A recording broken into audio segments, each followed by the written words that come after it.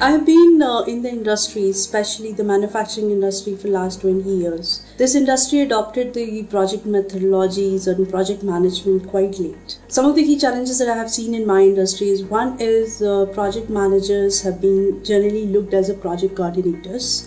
Many of the time we have seen and experienced that the same teams were given all the projects. So there used to be this conflict of priorities that which projects has to be taken, and actually the functions, the strong functional whole, they wins the case. Fourth part is the risk areas. Most of the time I've seen that many of the projects, they start acting on the risk when it actually comes in. So more of a reactive mode rather than being a proactive risk managers.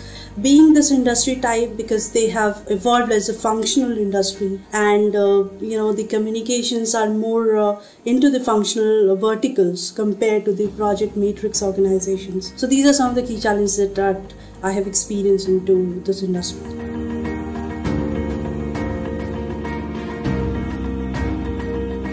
Number one is the communication. Communication across, whether it is vertical communication, horizontal communications across the teams. Second and important thing is the comprehensive planning. The more in details that you go in, the better the project is managed at.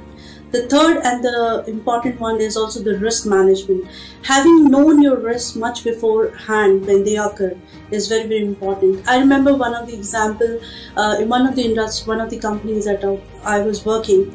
We were so focused, and it was one of the greenfield project. We were so focused that even before the design came into the existence, there was a target given for the cost. There it was very, very important that when we are designing it, this is the cost that we have to get it in. So that actually made the whole design team and the vendor development team to come together and work on the design, work on the suppliers even before the design are on the papers. So this is I believe are very, very important for the projects.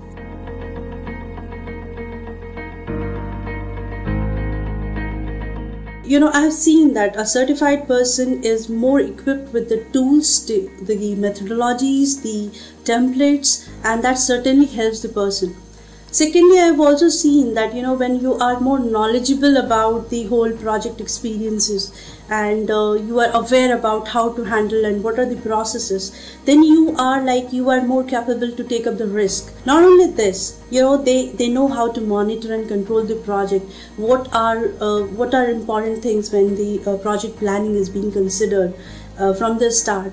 How should we be actually taking care of the risk? So a certified professional surely brings in those important aspects that I talked about, and that helps the person, and that helps the project and the organization overall to manage, monitor and control the whole processes on the whole project life cycle.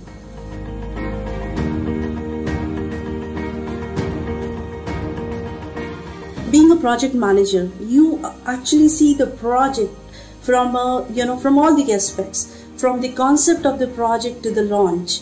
Not only this, when you are when your project is reviewed at the top leadership of the organization, what happens is you make those connections, those networking happens, and your visibility is very, that's how you are visible as a project manager. And surely that helps in somebody, in anybody's career. It certainly has helped in my career. I have seen that tremendous growth, and I see that happens with many of the individuals. That's why I strongly advise that one should be making a career into the project management. It's an exciting field to be in.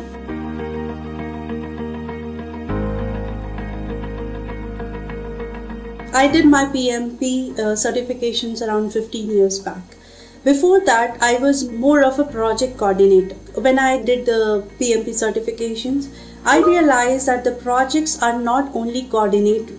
They have to be seen from a planning stage to monitoring, controlling, and finally the feedback has to be come up for the next project.